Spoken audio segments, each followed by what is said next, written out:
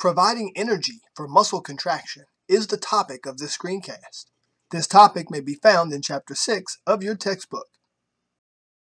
This screencast was designed to help you achieve the following objectives. Explain why ATP is required for skeletal muscle fiber contraction.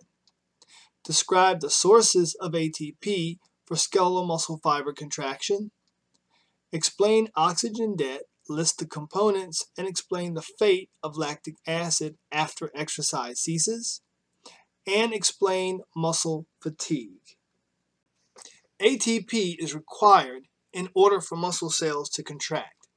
ATP is used to run the sodium-potassium pumps which maintain the resting membrane potentials of the skeletal muscle fibers. And these pumps have to continue to run in order to move sodium out of the cell and potassium inside the cell, since every time an action potential is generated in a skeletal muscle fiber, sodium floods in and potassium moves out.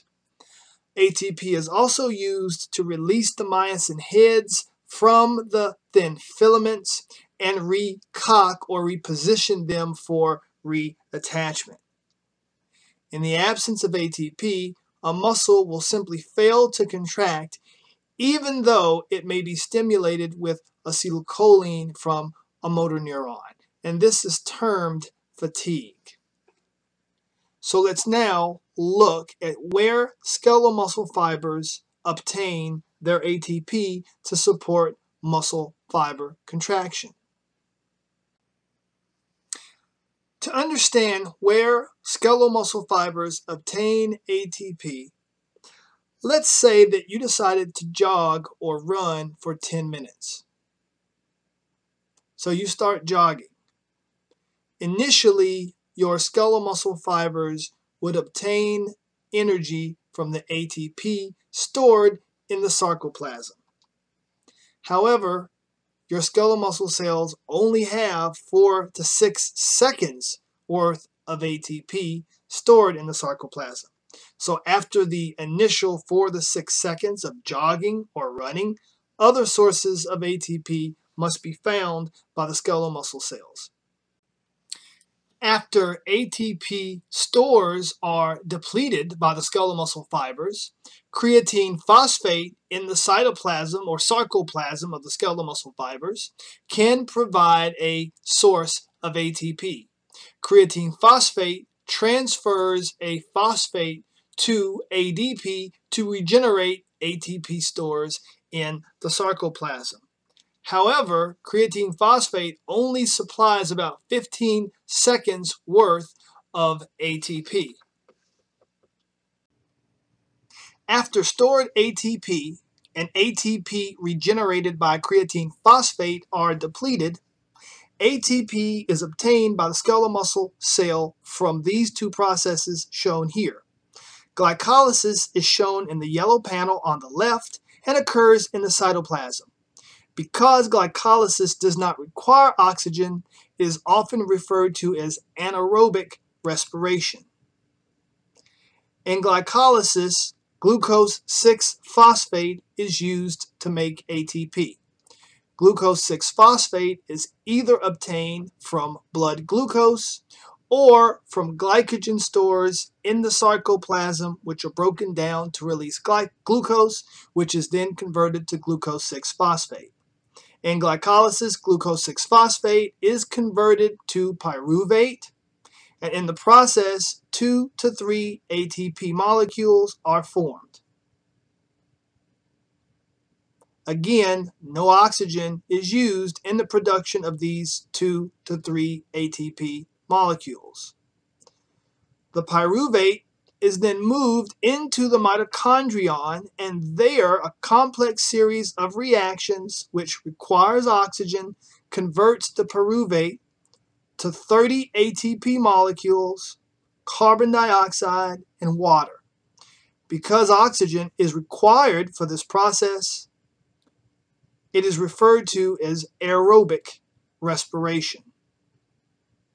Most ATP produced by cells, and the whole body for that matter, is produced by aerobic respiration in the mitochondria. This is why the body needs a constant supply of oxygen, and also why the body is constantly producing carbon dioxide, which must be removed from the body. Aerobic respiration is much more efficient than anaerobic respiration or glycolysis. 30 ATP molecules are produced for every glucose molecule compared to 2 to 3 ATP in glycolysis. However, aerobic respiration is a slower process and requires oxygen. If enough ATP cannot be supplied by aerobic respiration, possibly due to the lack of oxygen, then additional ATP can be formed by glycolysis. In this situation, you can get more pyruvate produced than the mitochondrion can use.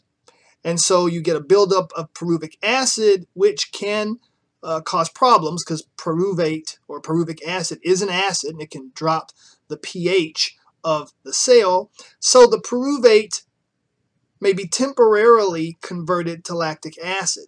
Lactic acid is also an acid and potentially can drop the pH of the skeletal muscle fiber. Lactic acid is responsible for that burning sensation that you feel when you work a muscle that you haven't worked for some time. And lactic acid can also contribute to muscle fatigue.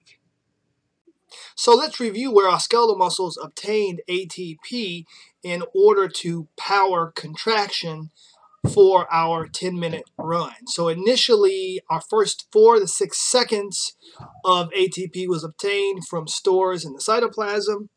Then the next 15 seconds of ATP were obtained from creatine phosphate, regenerating ATP from ADP. And then from 20 seconds on until the end of exercise, ATP was obtained from glycolysis and aerobic respiration. Now, I want you to note that aerobic respiration requires oxygen, and it takes some time for the lungs and the heart to supply the oxygen to the skeletal muscle cells in order to make ATP. So that the ATP stores and the ATP regenerated from creatine phosphate provides energy for that initial 15 to 20 seconds while increased oxygen is being brought to the skeletal muscle cells by the lungs and by the heart.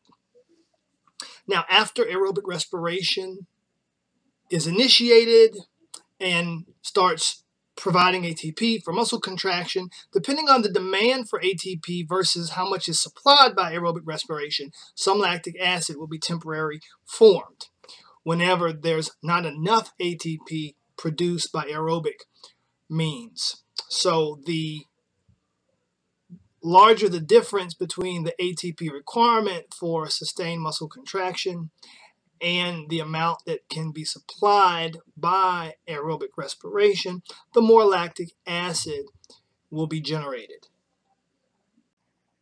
Do you ever wonder why, after you stop exercising, your respiration and heart rates remain elevated? This is to repay the oxygen debt that was created during exercise. Some of that oxygen debt includes replenishing the oxygen levels in the lungs and also the blood that were reduced during exercise. Another component of oxygen debt is the buildup of lactic acid.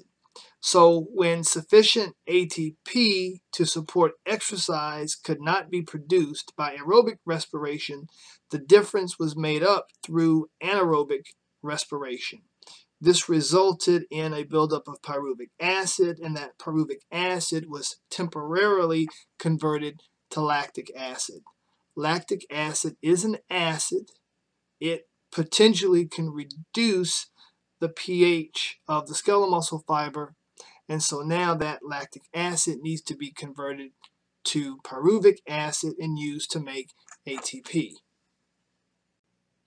Now that vigorous exercise has ceased, that lactic acid is converted back to pyruvate, and then that pyruvate is moved into the mitochondrion, and oxygen is used to convert that pyruvate to ATP through aerobic respiration to replace the ATP stores that were depleted from the sarcoplasm. Because the conversion of pyruvate to ATP requires oxygen even after vigorous exercise ceases, there's an elevation in respiration and heart rate in order to convert that lactic acid to pyruvate and then that pyruvate to ATP. Some pyruvate is also used to replace the glycogen that was depleted during the exercise as well. Muscle fatigue is basically a reduction in the response of skeletal muscle fibers to nervous stimulation, typically following prolonged exercise. Muscle contraction may become progressively weak as exercise continues, and in extreme cases, muscle contraction can cease altogether, even in the presence of nervous stimulation from motor neurons. Now, there are several causes of fatigue, but they're all related, either directly or indirectly, from the lack of sufficient ATP production from aerobic respiration to meet the needs of the skeletal muscle fiber for ATP. Because ATP is limiting, there are fewer calcium ions released from the sarcoplasmic reticulum in response to action potentials because ATP is required for the movement of calcium ions from the sarcoplasmic reticulum into the sarcoplasm. There may also be a buildup of lactic acid as there is not sufficient production of ATP through aerobic respiration.